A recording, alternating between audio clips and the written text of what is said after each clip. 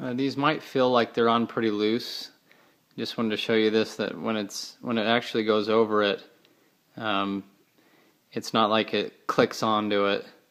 I mean, right there was already, you can see the spring in there is already grabbing the whole plug, and it's really loose.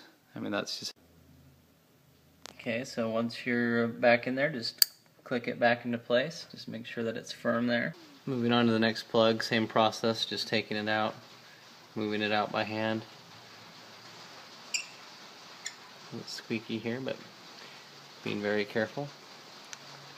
And I'm changing these one by one, so this one's already been replaced, and that way you don't have everything out and a chance for dirt or anything to get inside this, down into the engine. So that's the way I like to do it, is just change them out one by one. And I already shot compressed air down in here, so same process as the first one, just moving down each row.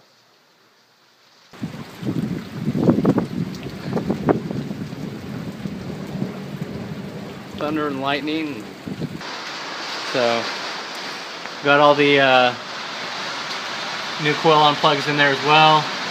So this side is done, everything's been torqued down, and using anti-seize and also the dielectric grease. We're all done on this side, so we're just going to put these coil covers back on and install our bolts.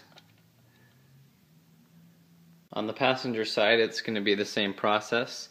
However, we do need to remove the air intake system in order to get underneath here. We're just going to undo this screw right here to loosen up this band and pull the intake off of the throttle body, disconnect it here, and disconnect it here on the other vacuum lines. Be careful not to mess around too much with the mass airflow meter and all this area. If you can, leave them installed exactly how they are so you're not changing anything. Okay, so I just loosened this and pulled it out of the way, and they can be a little stubborn as they attach to these, especially these aftermarket throttle bodies. Some of them have a pretty nice lip here. I disconnected this hose just by pulling it off, and I'm going to leave this here, put some paper in here to keep anything from getting in there. Next I pulled this off and just pushed the tab in. Same with this one. That's just going to give this a little more flexibility and room to move around. I didn't move the sensor itself, didn't twist this any, so everything should go back on exactly how it is.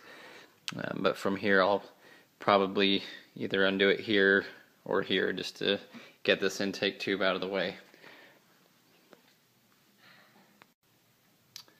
So on the air intake system here, I'm just going to remove these 4 bolts, and that way it'll plug in exactly where it was. If I loosen this one up, it might twist things around, so this is probably the better option. So I have an 11mm socket here, which may be specific to this intake. And then I have the Allen that's going to go into the back of it. So I'll just remove all 4 of those. Okay, so now with the air intake system out of the way, we'll just do the same thing, take out these 8mm bolts, remove the coil cover, and start pulling plugs. I already came in here with this straw attached to this as well, but once again I'm just blowing out any debris that might be in here, but it's actually pretty clean.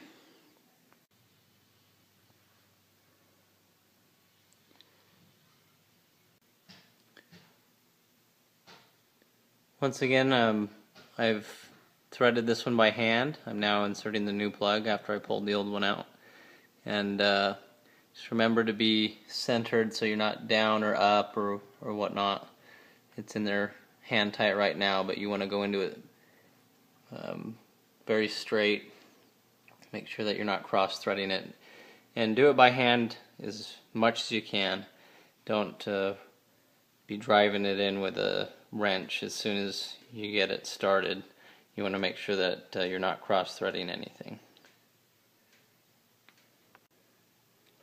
Now this next part's a little tricky because you have the throttle body here that's right above that next hole.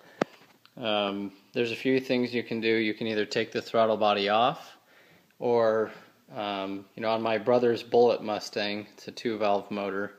The intake manifold goes over there, and there's not really too much you can do about it. So what you can also do, as you can see here, I just took 2 smaller extensions plus our new socket with the new spark plug. Okay, and this way I'm getting it down in here, and I'll show you here what it looks like. So as you can see, the extensions are now down here, and it's not in the way of the throttle body, because what you do not want is to be cross-threading it, because you can't get a straight shot on it. So either take the throttle body off or use a different set of extensions like this. So as you can see, my extension's barely touching the throttle body, and it's a pretty good straight shot, though it still is looks like it's going in very straight. But since I've threaded it down all the way, I already know I'm not cross-threading it. Okay, and then I'm just paying attention to make sure that there's no torque variation since I'm up against the throttle body. But you can take the throttle body off if you want, but on some applications, if you can't get down there, this is what you pretty much have to do. And remember, if you're using a U-joint, a little bendy socket to get down in there, then the torque ratings might not be quite as accurate. So, just see what you have to do. Okay, now you always want to return the torque wrench back down to 0 if you want it to maintain its accuracy. Okay, and then be really careful when you're getting to the end here. Do not try to turn it any farther than it will go. That's how you break these. Okay, so I've gone through one by one, and all of the new spark plugs are in, and my new coil packs. Everything else is ready to go. We're ready just to put the coil covers back on and put on the intake, and everything should be good. Okay, everything's back together. This is tightened back down.